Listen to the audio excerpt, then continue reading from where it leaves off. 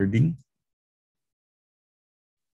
Okay, so that's how we say that a company is growing. Okay, so if you see them offering new products, if you see them expanding their product lines or territories, we can say that the company is growing.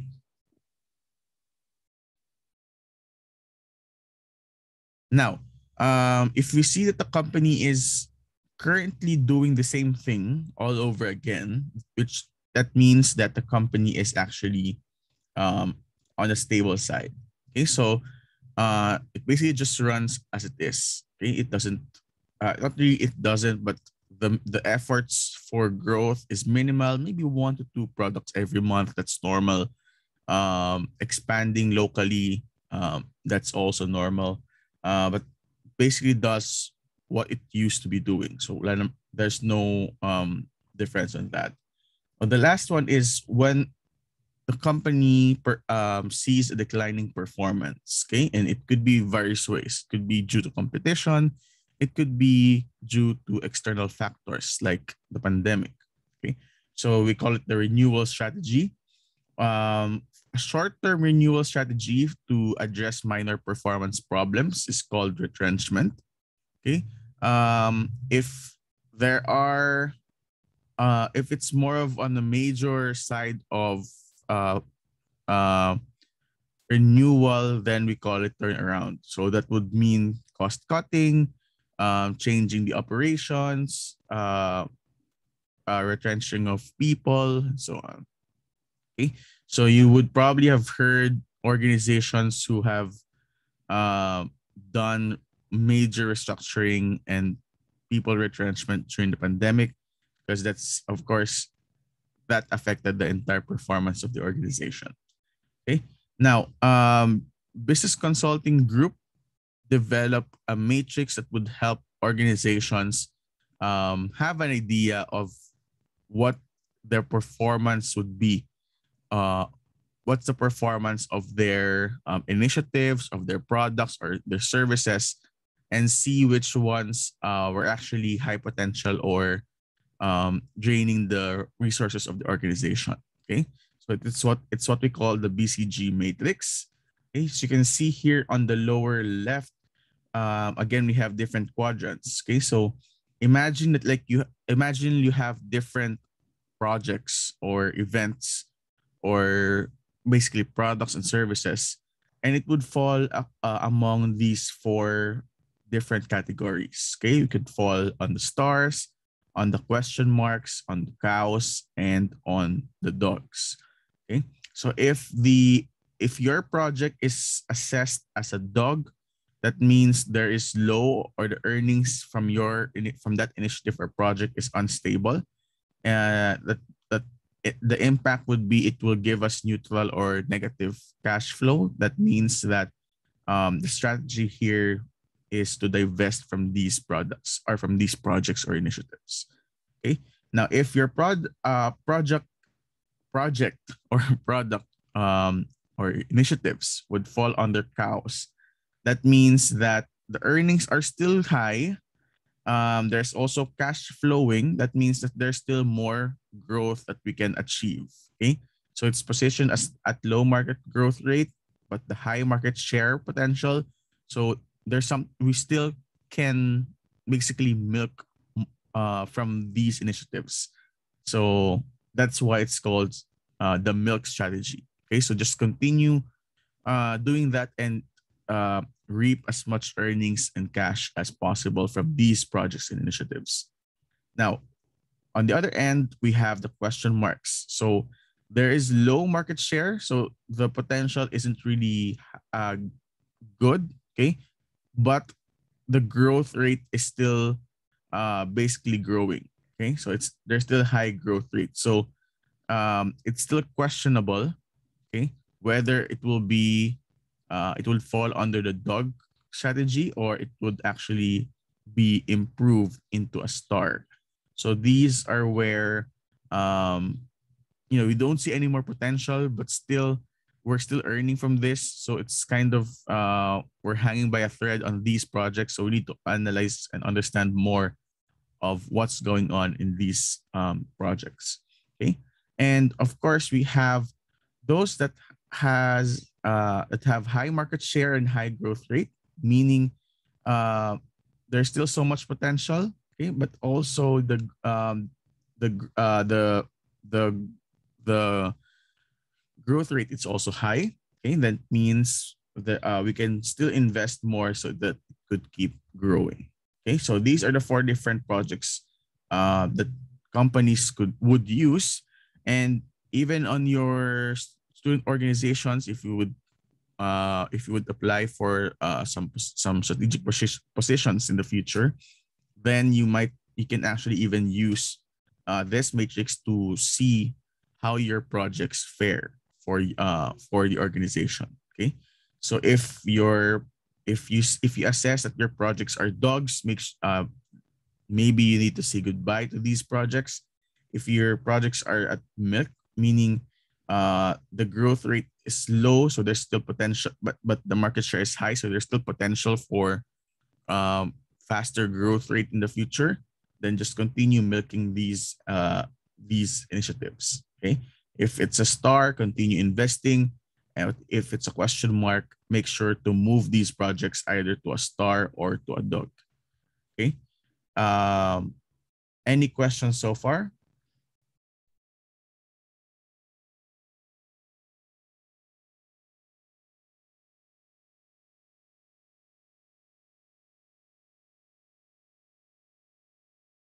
All right, no questions.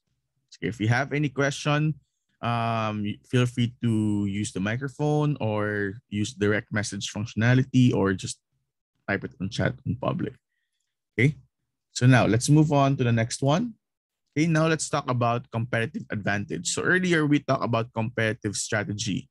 Okay, so what will be the direction on how to basically box out our competitors? Now, in order to do that, you need to identify what's really your advantage against your competitors. Okay, so it's a significant or ideally long-term benefit to a company over its competition. Okay, and can result in higher quality products, better customer service, and lower costs. Okay, so you could just think about our telco services and and how they perform on various aspects of their business. Okay, what do you think could be their competitive advantage? Okay, so let's say if we talk about PLDT versus Globe, what's the competitive advantage? What's their competitive advantage when it comes to Wi-Fi and internet and compared with Converge, let's say?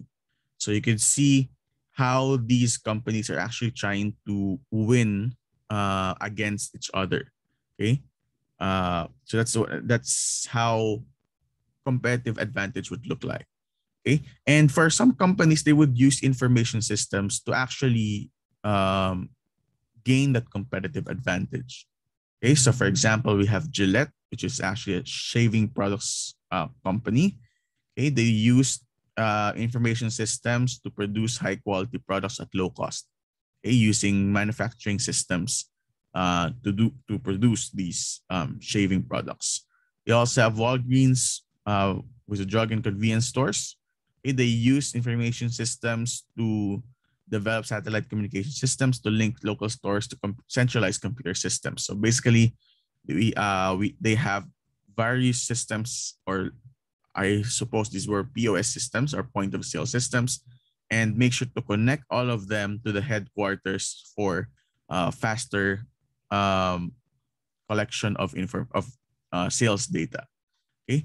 Now we also have Wells Fargo, which is it's a bank or financial services company. They use information systems to increase customer service and to have 24-hour banking for their customers. So it actually improves their customer service with the application of information systems. Okay, so that's how they could actually um, use technology or information systems in order to gain competitive advantage against their competitors. So maybe just to practice thinking about competitive advantage, look at your favorite brand. Okay, let's say if we go back to the ramen example, go to your observe your favorite ramen brand, ramen shop. see their competitors and identify what really makes them great. Okay, you might identify this company A, this ramen shop A is good in terms of ambience. This company B actually has I don't know, let's say has some uh technology going on with the ramen. So they have some tactics going on to make sure to impress the customers and so on. Okay, so you would see how they're trying to how they're trying to make advantage uh, of these features or functionalities, right? So now, when it comes to competitive advantage, there are different ways um, to assess that. Okay, and one framework that is usually used is what we call the Porter's five forces model. Okay, so we actually have uh, threat of new entrants, the threat of substitute products and services, bargaining power of customers, and bargaining power of suppliers. And all of these affect the overall rivalry. Okay, so what are these things? Okay, so we have here the five forces model. Okay, so you can see we have the threat of new entry, or how easy it is for organizations to join the competition, basically. Okay, so is the industry very technical that before one can even start, they have to invest on a lot of technology products. Okay, so for some incumbent players, they try to keep out newcomers in so many ways, often using information systems. Okay, so they would have higher volumes that could mean lower costs per unit of production when we talk about manufacturing. A large customer base can be significant because of network effects, okay, which can also increase the value of a product or service. Okay, so if um, if most of the market share has been captured already, then it's also difficult to enter that industry, unless unless you're doing something wrong during that within that industry. Okay, so again, we can see how information systems are used. Okay, or at least we say that information systems are used to to to keep the newcomers out of the competition. Okay, we can also look at the network effects of a large customer base. For example, the value of Facebook is, we can say it's low if you can only connect to a few people. Okay, but then if you use it to leverage on a wider network, a social network basically, the more valuable the system becomes. Okay, or another example involves mobile phone carriers that use these network effects by offering free calling to any mobile phones on the same network. Okay, so the uh, pro, uh, unlimited offerings, right? So they say that you can get unlimited calls and text for globe to globe. So they're actually building your network with other customers within the same network. Okay, so the carriers would hope that you will persuade your family and friends to go into the same carrier and basically making them more profit or margin. Okay, now the incumbents can also devise strategies when it comes to switching costs. Okay, so uh, this is how uh, contracts are being done. Okay, so um, you would see telcos basically put you on a 2-year contract before you could even move out of the contract or move to a different network. Okay, so its costs are already within those monthly fees and over the life of contract, and termination fees recapture any remaining costs. Okay, if in case you decide to stop availing the service within that 2-year contract. Okay, loyalty programs are another example. Frequent flyer rewards, uh, providing you with automatic upgrades, free companion tickets, so that basically you are stuck with that company. Okay, if in case you have already quote unquote invested so much within that company. Okay, so that's the threat of new entry. Now, when it comes to buyer power, this is where we see how actually the buyers of your services and products can affect your services. Okay, so the power of buyers, okay, increases when they have leverage, uh, and can demand deep discounts and services. Okay, so for example, if there's a lot of competition or there's a lot of players in the industry, then buyers would actually have more leverage when it comes to pricing. Okay, so they could easily switch to another company if they feel that your services aren't enough already, and someone has come up with a new strategy or new, let's say, customer service initiatives. Okay, so if you have a small number of buyers, okay, then you are actually at a disadvantage because losing one could be detrimental for your organization. Okay, so but then if you have higher more buyers, right? So they can um you could also put it in a way that when you have a lot of customers, you could, that somehow decreases the buyer power as well. Okay, so there's potential for more customer growth in this area. Okay, so the balance of power between buyers and suppliers for many industries, okay, has shifted dramatically when markets went online, and this provided the opportunity for customers to easily switch from one seller to another. Okay, so um, unless they have something tied to them like a loyalty program. Okay, um, I without these marketing efforts or customer retention activities, then customers could easily go from one company to another. Okay. Now the other one is supplier power. How your suppliers can affect your um, pricing and costing. Okay. So if you are dependent on very few suppliers, that means that you have less chance to negotiate. Okay, you would have to rely on their own uh, price. They can dictate the pricing to you. Okay, so for example, if I am a company that procures um, hygiene products, if I'm only buying on um, from one supplier, then only then he that supplier can dictate my pricing. Okay, so what I need to do is to expand my number of suppliers. I have to look for other suppliers so that I can compare the pricing, reducing their power and putting more control on my end as the company. Okay, so you can see it that way from a very simplistic point of view.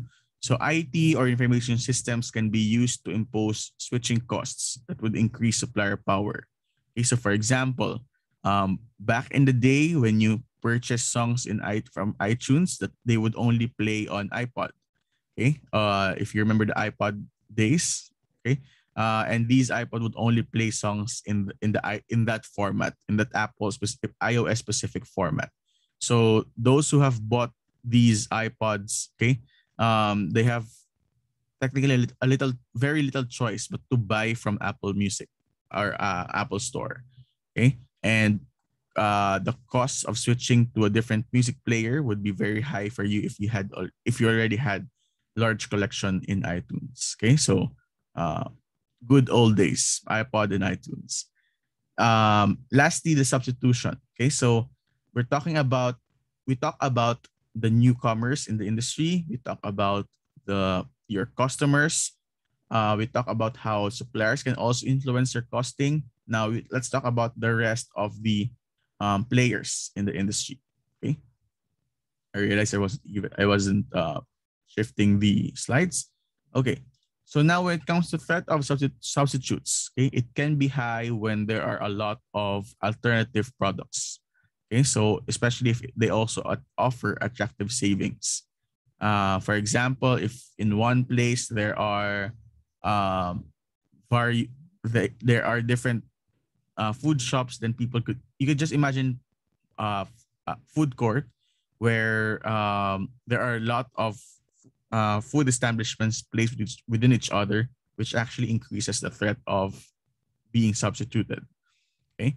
Also, for example, with the rising fuel costs and tighter travel budgets, or even the pandemic, okay, we can see that video conferencing has become an attractive substitute for business travel. So most of the business meetings are now being moved to virtual meetings, and even that's just like what you're seeing today. So face-to-face classes have been substituted by online learning. Okay, not really because of competition, but we can still see that it's a substitute with if in case we go back to the normal setup. Okay.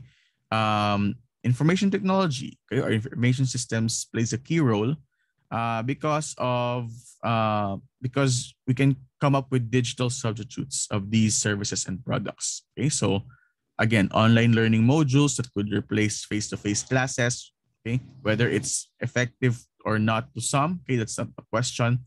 But what the point is that the technology is now able to replicate or these services in a digital manner, okay, and be able and put itself as a substitute, okay, uh, to that service or product.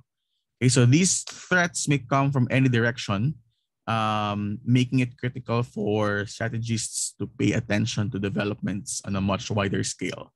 Okay, so for example, when the newspaper industry failed to grasp how quickly subscribers would switch to the free news available online to save both money and trees. That so with that again, the digital age, it has put the control to back to the customers or to the consumers. Okay. That's a lot of things mentioned, but just remember you have these four affecting the internal competition. Okay, if it's easy to come in the industry play, if there are a lot of customers or a few customers in this market, if you can seek a lot more suppliers or not, and if you have a lot of players already playing within the market. Okay, so newcomers within the industry, customer power, and supplier power. All of these can affect your competitive strategy. Okay.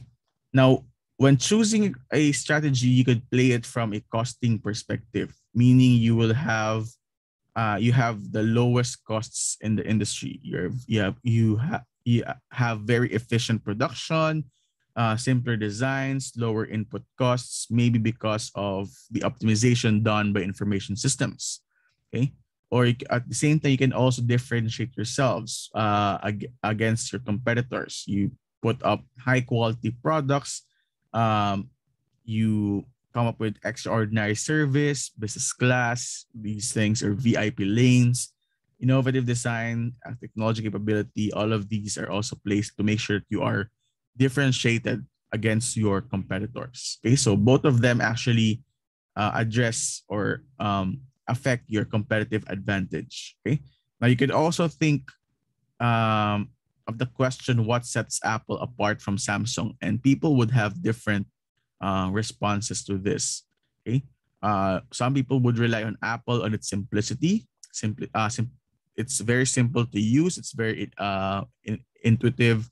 Uh, all the software and applications are very easy to access to navigate. Whereas to Samsung, people have a lot more, or Android phones in general, people have a lot more control into what's going on their phones. Okay, so they could tweak some of the things that are already simplified on the Apple side. Okay, but some Apple enthusiasts would see this as additional activities to think of instead of just using the product. So these two things can actually um, affect your differentiation strategy. Okay. Now, the third one is about focus strategy, which involves cost advantage or differentiation advantage, but more on a narrow segment or a narrower scale. Okay. Other ways to be competitive is to join a strategic alliance. Okay, so it's agreement between two or more companies that involves joint production and distribution of goods and services. Like for example, when Grab and Unilever uh, uh, went into joint venture or joint initiatives during the pandemic, so that Unilever would have an alternative logistics partner that can work with local and small areas within the Southeast Asia. At the same time, Unilever provides Grab hygiene products so that they can uh, so that Grab would have, a competitive advantage, or at least a differentiation compared to the local services. Okay, so they would have the Grab drivers could now come up with uh, marketing campaigns like, we make sure that our drivers were hygienic because of these hygiene products from Unilever. Okay, so again, so joint venture, Unilever uses them to get localized logistics capabilities. At the same time, Grab uses Unilever, not really uses, leverages on Unilever's hygiene products to come up with a very effective marketing campaign, especially during the pandemic. Okay. Another one is when consumer products companies or retailers like Jollibee uh, uh, partners with bigger retailers, especially during the pandemic, so that they can still push their products into these establishments that were seen more essential than quick service restaurants like Jollibee's. Okay, so they have pushed their products into these retailers so that customers can still have access to their products.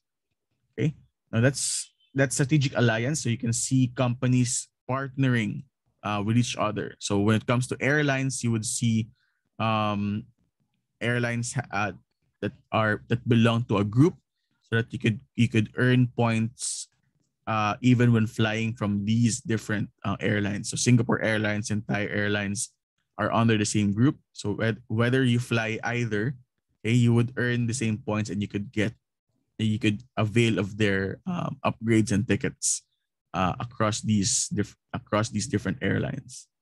Okay. Now the next one is creating new products and services periodically or frequently. Okay, so you know this every year. Apple and Samsung releases their new phones. iPhone 13 was just being released, so it's also a strategy so that people could keep on buying, basically. So they try to create new products and services, and to attract the customers, to get more of their products, because they would have more functionalities, they would have more advancements from the previous models. Okay, so it might you might encounter that you have just bought a product, but then since these companies keep on producing new products, then you would have that slight guilt on your end, that you would now want to buy a new one. You would want to buy that new product because of the new technologies that are embedded in. Okay, so for those who are familiar with the graphics cards, okay, so you people have just bought this specific version of graphics card until they suddenly released, not really suddenly, but until they released the new products. So people have now become more interested on the new products compared to the previous product. Okay, so there were also some I would say, jokes regarding this, where people can now buy more iPhones because the pricing of the older iPhone models will go down because of the release of iPhone 13. So something like that. It might be a joke there, but there's a reality behind it. Okay, so that's what's going on with creating new products and services strategy. Okay, other strategies. So of course, you would want to improve existing product lines and services. Okay, or whoever launches their product first into the market, they would have access to the market first and could gain more control rather than the second and third players. Having personalization, so make, let's say, those bags that offer printing of initials, or shoes that allows personalization of, let's say, laces or color of soles. Those things can be also a strategy to become more competitive. Or lastly, basically hiring the best people, so they could easily brag that we hire the top X percentage of the industry in this company. So that also serves their branding. Okay, that's too much content for today. Okay. Any questions so far before we wrap up this session?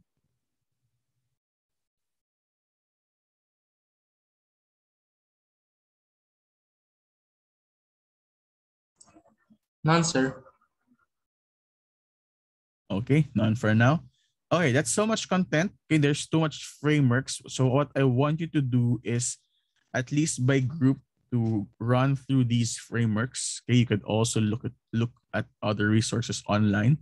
I haven't posted yet the video from last session, but I already uploaded on YouTube. So I just have to post it on Canvas. But I will also post this lecture on Canvas together with the previous lecture.